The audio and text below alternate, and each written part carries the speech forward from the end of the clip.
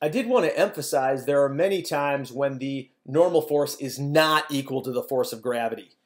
We showed one when we drew our free body diagrams. When you're pulling a rope upward a little bit, although the object's not moving, the normal force won't be equal to the force of gravity. Notice in this situation right here, the normal force not equal to the force of gravity, which is down here. In this situation, if you're in that a famous amusement park ride, which has made many students sick, but it's very fun, is the rotor, where you it's like a spinning cylinder, and you feel like you're getting pinned to the wall. The normal force is actually perpendicular to the wall, which is not equal to the force of gravity in this situation. Let's go ahead and do some practice problems. We're going to do the Atwood machine problem. That's a problem like this. You've got a massless pulley here, no mass. And we've got several objects hanging from the massless pulley there. And we've got an M right here, a mass 1. And we've got some bigger masses, or total bigger mass. This is M2. And a big old mass right here, M3. So the question is that we're going to ask in this situation, it's massless pulley for now. Later we'll have to deal with a pulley that does have mass, but for now, massless pulleys. These are ropes, these are masses, and we're going to assume that the sum of M2 and M3 are greater than M1. The questions we're going to ask are, what is the acceleration of this system? And what are the tensions? I'm going to use the symbol T for the force of tension. You could use, if you prefer, you could use F sub T for tension for all the ropes. How do we tackle this problem? This is a complex problem. Another problem is that it's going up and down, but if this goes down, that goes up. So which way do we make positive? I'm going to draw free body diagrams right on this diagram right here. So for M1, what are our forces? Well, we've got force of gravity, M1G pulling down that way. And is there a force pulling up on it? Well, you may say, oh, the normal force. There is no normal force. This is not on a surface. If there is a force up, we'd have to call it the force of tension. I'm going to draw it right here. This is due to that rope. I'm going to call it T1. And this is why I like to use T instead of F sub T, because I won't need double subscripts. That's the tension 1 right there.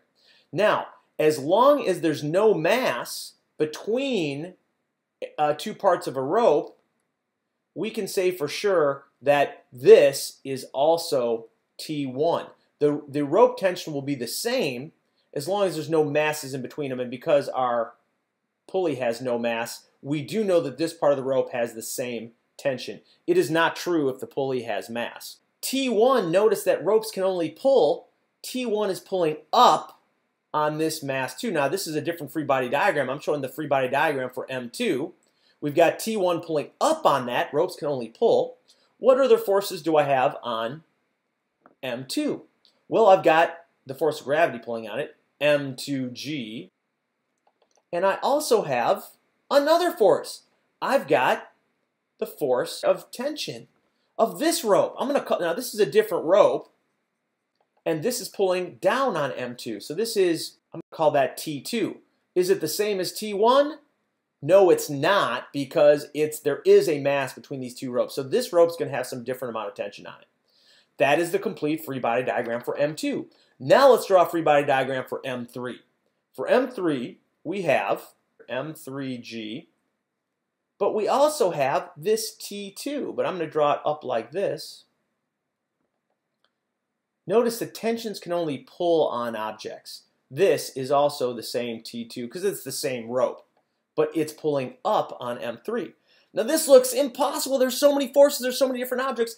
How do we deal with this? Well, if we just take it one step at a time, it turns out to be just not that bad. What we're going to do is create one equation for each object. But before we do that, we have to determine which way are we going to call positive. And that's a little bit tricky because when M1 is going up, well, M3 and M2 are going down. Which way do we call positive? In general, we always want to make the direction of acceleration positive because then we won't have to put a negative A anywhere in our equations. But how do we do that? Because it's accelerating up on the left and down on the right. Well, there's actually an easy solution. If you just make the clockwise direction positive, that means that when the left side is going upward, the right side is going downward, and we'll just call that direction positive. Problem solved. So just around to the right, clockwise is going to be positive. So then all we got to do is just create one equation for each object. Let's start with object 1. First, we'll just put in Newton's second law for object 1. The net force 1 equals m1a1.